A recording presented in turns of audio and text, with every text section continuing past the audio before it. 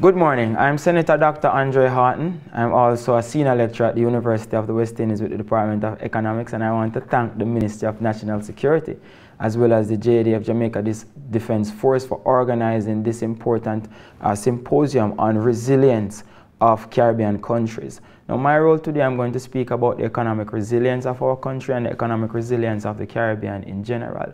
Now, when you speak about resilience, you speak about the strength of something. So I know the soldiers can agree with me that it is important for us to develop what we call resilience, or to be resilient.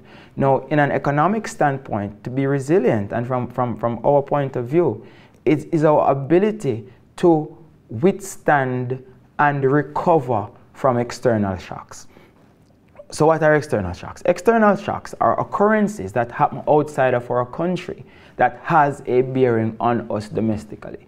For example, now with the COVID-19 crisis, it is an external economic shock that is having a negative impact on the domestic economy of Jamaica, the domestic economy of the Bahamas, the domestic economy of Haiti, the domestic economy of all the islands and mainlands that form this Caribbean region. And it's not just having a negative impact on the Caribbean, it is having a negative impact on countries around the world. So that is one example of a negative shock. If you can remember, back in the 1970s, there was a vast improvement or increase, in the price of oil, and that also too was a negative shock. So there are different types of negative shocks, but the key here, what we are here to discuss, is how does a country prepare itself to become resilient to these shocks if and when they occur. So let's break it down. An economy is made up of three basic agents. The firm that sells goods and services. For example, you buy a t-shirt from the firm, you go to work for the firm. Some of us manage his firm, but the firm provides goods and services to the economy. Now, household is the other economic agent, who are people who provide labor resources to the firm. So for example, I work at the university.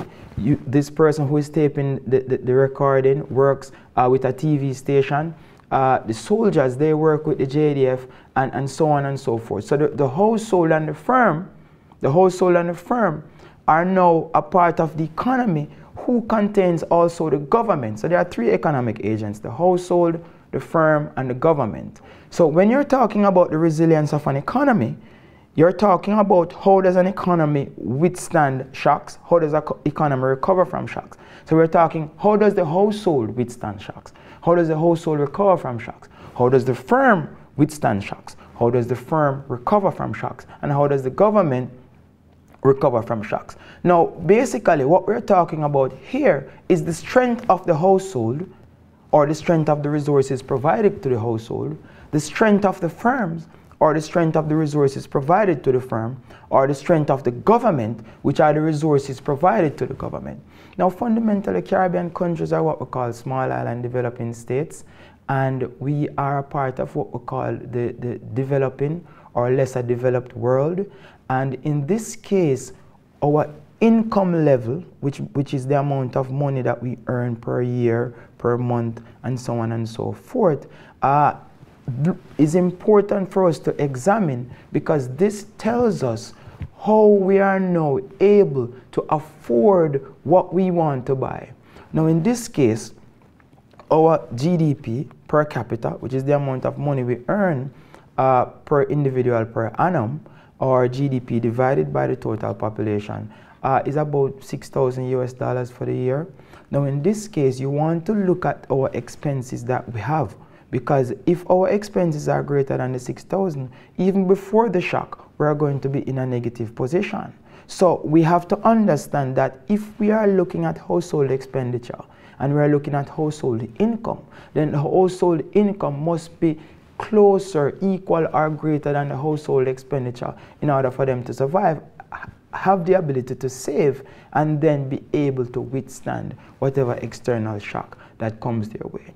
The firm must also be in a position to withstand these shocks, And how does a firm withstand shocks? The firm must be earning an income in order for it to be able to hire the services that it needs in order to carry out its day-to-day activities. Now, what you realize is that with this COVID-19 lockdown, many firms have had to be restructuring how they operate.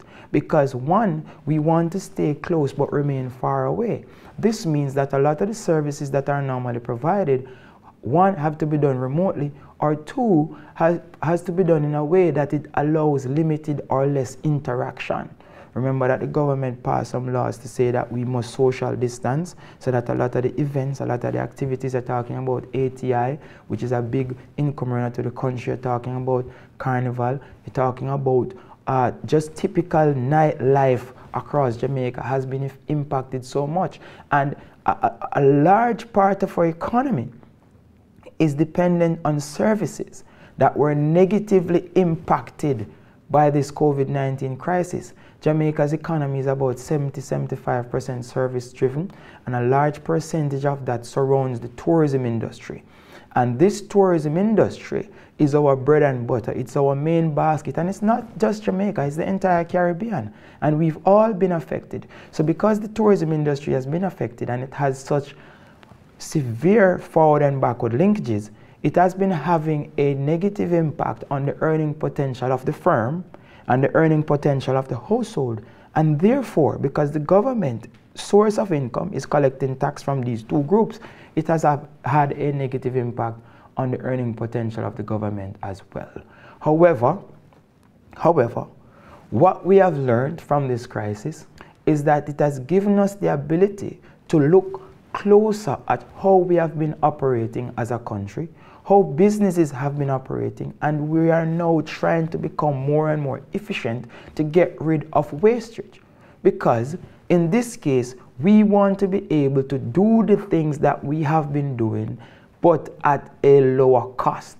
We want to be able to do what we have been doing, but now we want it to evolve to meet the new world that is moving into the fourth industrial revolution, that is moving into the Internet of Things, that is moving into the computer now, because the industrial revolution that we're looking at now, which is the fourth industrial revolution, is technologically driven.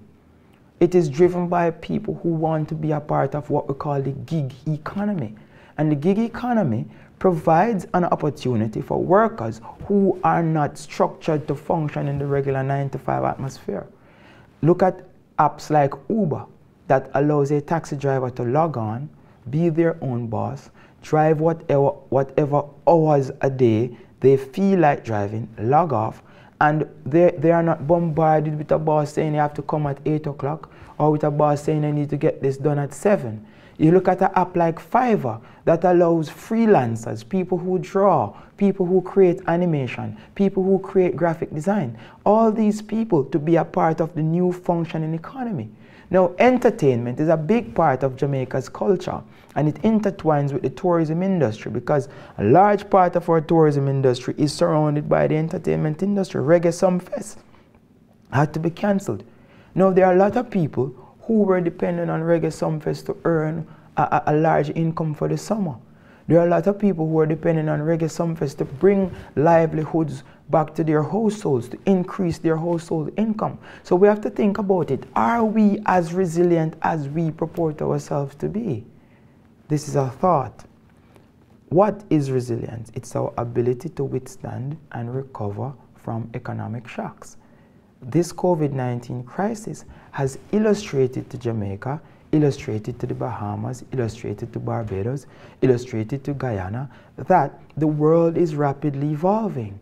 And so too we do. We must evolve to meet the world where it is. And what does this mean? This means that flexi work week, flexi work time must be taken seriously. This means that the tourism product that we offer to the rest of the world must be diversified in such a way that it provides an income. And let me speak to you about the tourism workers. Many of them, even after 1 week, not a month, not a year, 1 week after the COVID-19 crisis hit them, could not find income to sustain their families and pay their bills. it's a very serious statement. Because when you look at a country like Jamaica and we talk about our net international reserves, which is the amount of money we have available to us to make foreign purchases, the minimum that we're allowed to have is 3 months. 3 months, which is 12 weeks worth of supplies. So if the country, based on international standards, must have at minimum 3 months worth of reserves, then we expect also the household to, in their savings, have enough income to afford at least 3 months worth of goods and services and payment of bills if a crisis should ensue. That is resilience. That is the ability to withstand shock, because a shock is going to last 3 months, 6 months, 2 months, who knows? But it's going to last for a period of time. How resilient you are depends on the buffer that you have created for yourself and your family. And the soldiers can talk. The more robust you are, the more you are. That's why they have age limit and height limit for the army, because they need to know that the strength of the country is resilient. And it's the same thing with our finances. Our finances, and the artists sing about it, bank book of a tick. Because now the country is in a position where we all have to change our mindset. We all have to change how we think, and we all have to understand that the world is moving at a pace where if we do not evolve, then we will move from developing or lesser developed to least developed. And the countries in Africa that were classified as least developed are now doing things to improve the standard of living, are doing things to improve the robustness of their economies by increasing the value of the goods and services that they produce. So where does that leave us? Intra-regional trade in the Caribbean between countries, intra-regional, so trade between Jamaica, Barbados, Trinidad, Haiti, Guyana, Belize, whomever are a part of the Caribbean, is about 4% per year. Let me make that soak. Trade, intra-regional trade in the Caribbean between us as neighbors is about 4% per year. While intra-regional trade between EU countries, which is a similar economic union to CARICOM, is about 40%. Intra-regional trade between the South African Union, which is a similar union, plus or minus, and we can talk about the differences, a currency difference here and there, but the intra-regional trade is about 25%. Intra-regional trade in Latin America is over 20%. What does this mean? This means that as Caribbean countries, we are not strategizing enough to enhance the level and quality of intra-regional trade. All of us, or let me not say all, with the exception of Trinidad and Tobago and Guyana, most of us are providing sun, sand, and sea. Jamaica diversifies into entertainment, Trinidad does also, but you get the point. There is not enough goods and services being produced in order for us to increase the level of trade between ourselves. As a result, this also has an impact on our ability to earn income and the ability of the money multiplier to rotate within the Caribbean before it leaves to other borders. The Caribbean must now look at itself as a trading bloc to see how best they can increase the quantity and the value of intra-regional trade of goods and services. What does that mean? It means that Barbados must now be providing something that Jamaica demands. Jamaica must now be providing something that Barbados demands. Trinidad, Guyana, and all these countries, and it's there. Rice is in Guyana, oil is in Trinidad, Jamaica. Now we have to look at the goods and services that we're producing. Since the COVID-19 pandemic, I've been handing out seeds, many seeds. And the concept came from my analysis of where we are as an economy and where we need to go. So I made an analogy, a very basic analogy about us running what we call a Jack and Jill economy. And the Jack and Jill economy is basically an economy defined with a lot of effort with little reward. So you find Jack and Jill went up the hill to fetch a pail of water. Jack fell down and broke his crown, and Jill came tumbling after. No water. So you went up the hill. Imagine going up a hill to catch a pail of water. A lot of effort that will take. But you come down without the water, so you put out effort without any reward. Jack, in this case, instead of going up the hill, should get a beanstalk. So the beanstalk theory is a theory that we've been developing with a little smart effort that yields great reward. The idea of Silicon Valley in America is a beanstalk theory. The fourth industrial revolution through the computer provides these beanstalks for us. It provides an opportunity for us to use our common sense and our ingenuity, our skills, and provide a meaningful way of earning income, a meaningful way of creating wealth. Farming now also, so moving from the figurative to the literal, because the beanstalk theory is a figurative theory, but it can be also considered to be literal if we look at the importance of agriculture to the development of the country. Now, when I went to the market, a pound of lettuce, $1,000. 3 months ago, a pound of lettuce was $200. So the price has gone up 5 times. I've been handing out lettuce seeds. A lot of people call me, Andre, we don't have any lettuce, we can't get this into market. Well, plant some seeds, plant some seeds, plant some seeds, plant some seeds. Many of these people now are happy because they have lettuce in their kitchen. And this is a policy that we need to practice as Jamaicans. We need to minimize our domestic expenditure in certain items that we can produce ourselves and transfer our spending potential to other things. Move our spending potential to research and development. Move our spending potential to earning the income that we need through the beanstalk theory. So we need to invest. The Internet of Things, the fourth industrial revolution, all these play a factor in how modern economies have evolved and are evolving. Look at a country like Rwanda. I admire them so much. They have been through so much. Civil war, the Tutsi and the Hutus. Hotel Rwanda is a good movie you can watch. But now they have found renewed strength through their leadership. They have developed a more robust economy. They have developed more resilience as an economy.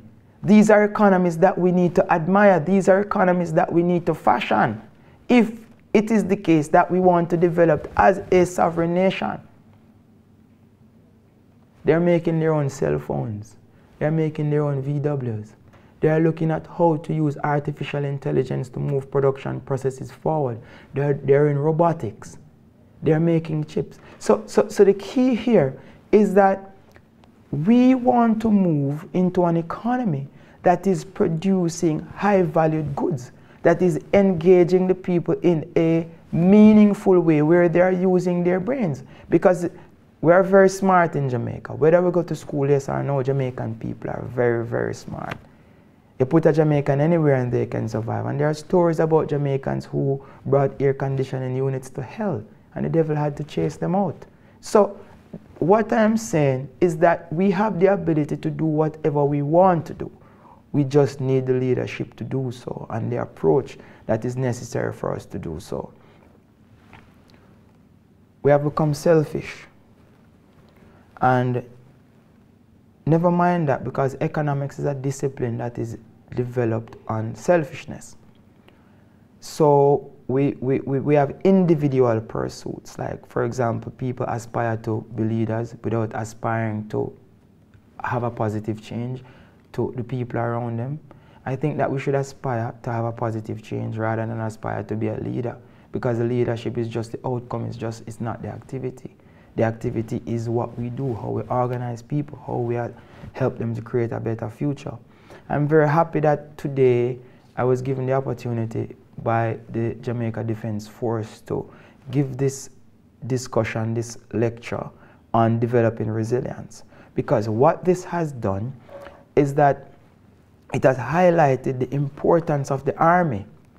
Much of the research and development that takes place in America, that takes place in the EU, that takes place in the Germany and in the Russia, in the Cuba, in the China, in all the major players in global commerce begins with the military. The cell phone, the camera phone, video calling, all these began with the military. So the military has an important role to play in how a country moves forward. So it's not just about maintaining discipline. It's not just about maintaining public order when the police fails. It's about critical research and development that is needed for a country to move forward. And the military, and I'm very happy that I'm here today because the Caribbean Military Academy has done so well. And they have the room to improve. And given that soldiers are more disciplined, I believe in this institution. I believe in your potential. I believe in your ability to be a premier institution straight across the Caribbean that is driving research and development in modern things, in futuristic things, in solar development, solar energy, the fourth industrial revolution, mobile money. These are things that the country needs. These are things that the army can pilot for a country like Jamaica. Soldiers, I implore you, you are not soldiers for no reason. You are soldiers because you decided that you want a better country. So you are giving up your lives to defend Jamaica. That is why you're a defense force.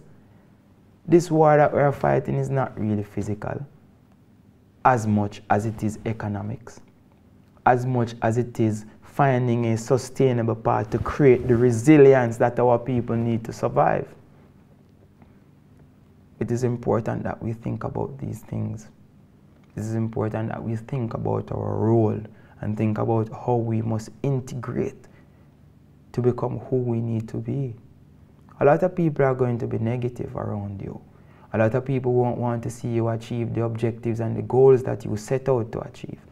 A lot of people are going to be distractors, and they are going to pretend as if they want you to, but they don't really want you to because they benefit from the position that you are in now. But you don't have to be this. You don't have to be in this position. The country, the Caribbean, has the potential to be a premier trading bloc across the world if we think carefully, if we apply ourselves properly, and if we want the economic resilience that we so talk about, we have to work for it. We have to work for it. And for a country that has been so far behind, it's not just about talking. It's about pulling ourselves together, finding the discipline and the intrinsic motivation and the willpower that we need to move Jamaica forward. It's important. And I'll talk about two theories. Imagine there are 4 people living in a country, and each person cooks for themselves. If each person is cooking for themselves, then each person only gets one type of food. Following? Now assume that there are 4 people, but each person is now cooking for everybody else except themselves. So when I cook, I feed the other 3. And when they cook, they feed the other 3. Each person ends up now with 3 different meals, a variety. And they didn't even cook for themselves. So that is the difference between selfishness and selflessness. Selfishness, you end up with 1 plate of food, 1 choice. Selflessness, you end up with 3 choices. Or if as many people there are in your community or in your country, you end up with that amount of choices when you look out for the others around you as opposed to looking out for just yourselves. Resilience is important. It is important that we understand that macroeconomics plays an important role in how countries evolve. And different sections of the economy, different fractions of the economy, plays a role in how the country integrates to achieve efficiency. Let me repeat. Different assets, different facets, different groups of people, different organizations play a role in how the country integrates to achieve its objectives. Jamaica is an important country, not just to the Caribbean, but to the world. We see the entire world now is in crisis. Jamaica has to step up. The Caribbean has to step up. And there is no time like the present. I want to thank the Caribbean Military Academy again.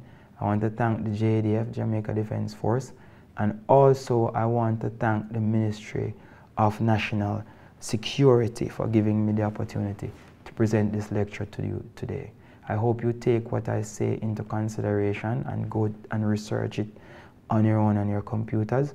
I hope that you look into what I've been doing and look into how to create a resilient economy, because together, if we focus together, if we understand our roles, and together if we exert the effort that is necessary, we can achieve the objectives that the country and the Caribbean so desires. I thank you today.